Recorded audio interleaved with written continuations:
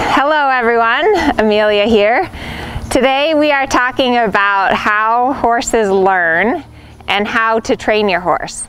And I think it's important always to go back and remember this, because sometimes in dressage we get so caught up in being perfect and riding the perfect circle and riding the perfect transition that we end up kind of tightening up and clamping on and applying a lot of pressure and a lot of aids on our horse, and forgetting to release the aids or release when the horse actually does what we want them to do. So don't forget to like and subscribe to my channel, and comment below if you feel like that sometimes when you're riding, that you're trying so hard that you just get tense and clamped and cause your horse to get kind of tense because you're tense. So today I'm going to give you 3 tips to help you teach your horse and to help you understand how horses actually learn. So tip number 1 is pressure and release. So the way that horses learn, we can't talk to them. Like I can't say, hey Mercurio, can you walk forward and pick up the canter? Because they don't speak English. So the way that horses learn is by pressure and release of the pressure.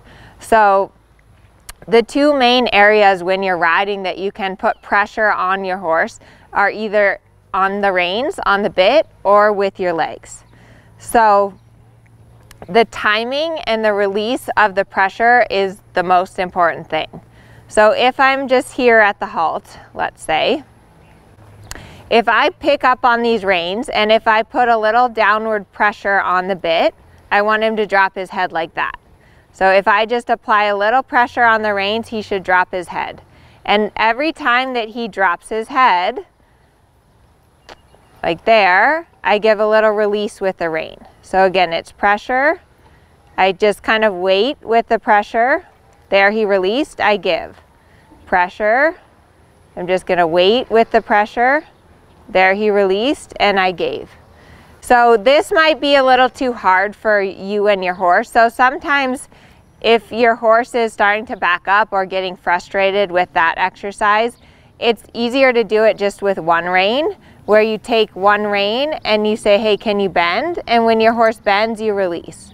So just getting them where they tip their head, and when they tip their head, you release the pressure.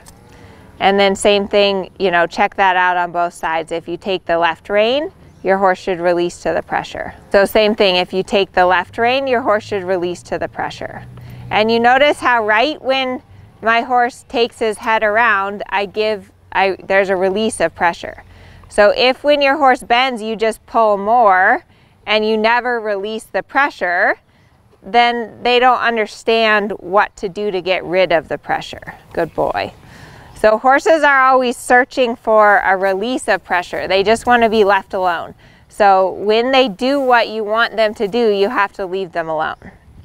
So let me show you a little bit how to work on this just while you're walking around. So if I want to teach my horse to give to the pressure of the bit, usually I start with just one rein. So I'll kind of take my right rein, and see there, he bent his head around, I give back to him. Now I walk forward again.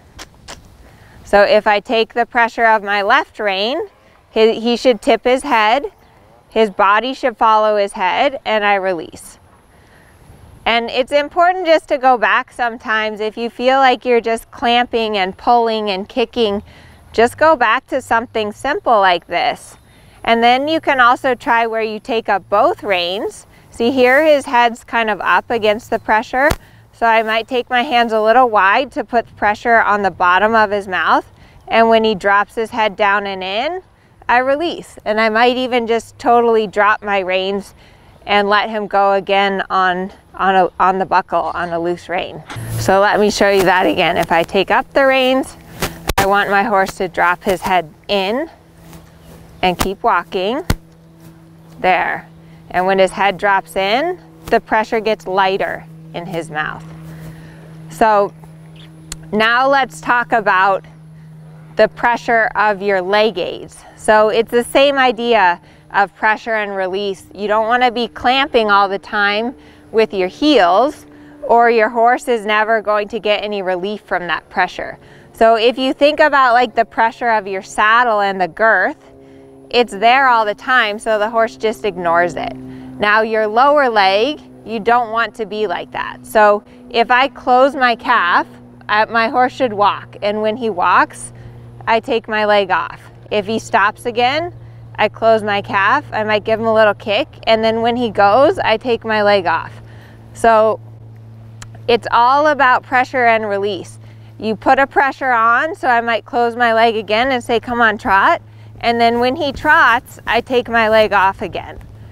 But what I see a lot of riders do is that they just do this and they just clamp, and the horse trots and they're still clamped on and squeezing with their leg. And so there's never any release of the pressure. If you go around all the time and you're squeezing for all your worth and you're pulling for all your worth, you're just making your horse dull. You're not teaching them anything. So tip number one is just that. It's all about pressure and release of pressure to teach your horse. Now tip number two is repetition. So I'm going to show you some transitions here. We're going to first work on walk, trot, walk transitions because that's the most simple transition to start with. So I'm going around, I have a nice frame, I have a nice walk. So when I want to trot on, the aids for the trot transition is close both my legs at the girth, and he should trot like that. Now the second that he trots, I take my legs off and I leave him alone. Now if I'm trotting here and he slows down, I'm gonna close my calf and give him a little kick and say, hey, keep going. Because I want my horse to just kind of stay going and stay on the bit without pressure. It should be like cruise control. Your horse should just be a little bit going on autopilot until you tell him to do something different. So now I'm going to repeat these trot, walk, trot transitions until I really get the reaction that I want. I want that all I have to do is barely close my calf and he trots. So here I barely close my calf, I give him a little kick because that wasn't quite sharp enough. And if he canters because I gave him a little kick, that's fine. And then I'm just going to go back to no pressure, no leg. I have like a little feel in my hand, maybe a few ounces. And then I'm going to repeat again. I'm going to close my calf, there. And the second that my horse trots, my leg comes off. I cannot stress how important that is. There's so many riders that their horse goes faster and they just squeeze and want more. So again, I close with my calf. He trots, my leg comes right away off the second that he trots. So taking your leg off at the right time is just as important as putting your leg on. Now if I want more trot, I'm going to close with my calf, give him a little kick. He cantered, so I'm not going to punish him for that. But again, I'm going to repeat. I'm going to close my calf, and there I got a little bit more trot yet again. Then I'm going to go back to the walk. And then I'm going to repeat. I'm going to close my calf. Good boy.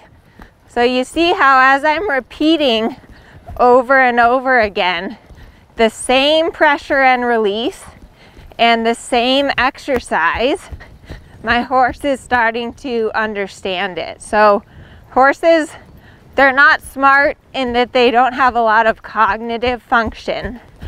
But they do have a really good memory. So if you keep repeating the same aid, the same pressure, the same release, they will over time start to remember that and respond to it. So same thing for the trot canter transition is I'm trotting. My aid for the canter is inside leg at the girth, outside leg behind the girth, inside hip. Good boy. And the second that he canters, I release my canter aid. Now, with this horse, so I ask for canter, he canters, I release my canter aid. Now I might have to say, hey, keep cantering. Because did you see there how he kind of put his head up and was gonna break to trot again? So again, repetition, you might have to repeat the aid again if as needed. Good boy. Good boy, Mercurio. Okay, so tip number 3 is that it's all about timing and feel. So really good riders have really good timing and really good feel. So what I mean by timing is knowing the right moment to apply the pressure and the right instant when to take the pressure away. So when to take the pressure away depends on feel. So in order to know when to release the pressure, you have to be able to feel when your horse gave into your leg or when your horse releases to the pressure. And the quicker you are to apply a pressure and release a pressure, the quicker your horse is going to understand it and the quicker they're going to learn. Okay, so let's do some leg yields, and I'm going to try and talk you through my timing and the pressure and release of my aids. So in a leg yield here, I want his left hind leg to cross over into the right rein. So the only time that you can influence a hind leg is when it's leaving the ground. So if I want him to move over, I'm thinking now, now, now, now, now, now, now, now, now, with my leg aid to push him over. So if my horse isn't moving over, so say I start the leg yield and he's not moving over from my calf, I'm going to kick him with my leg, I'm going to kick him again, and then I'm going to go back to just using my calf. So how much pressure should you use? You should use as little as possible, but as much as it takes. So you always start with that little light pressure, and then if your horse doesn't listen, you do whatever it takes to get that reaction. Now you'll notice here, as I go to the right, it's important to do the leg yields off both legs and to notice, do you need more pressure on one leg to get the horse to move over than the other? So with most horses, the answer is yes. This horse is a little harder to get to move off of my right leg because his right hind leg is weaker. So when I go up the quarter line here and I'm thinking over, over, over, over, hey, get off my right leg, release the pressure when he moves over, good boy, and reward. So I cannot stress enough that the reward is so important, and all of us dressage riders, we're such perfectionists that we forget how important it is to reward the smallest try.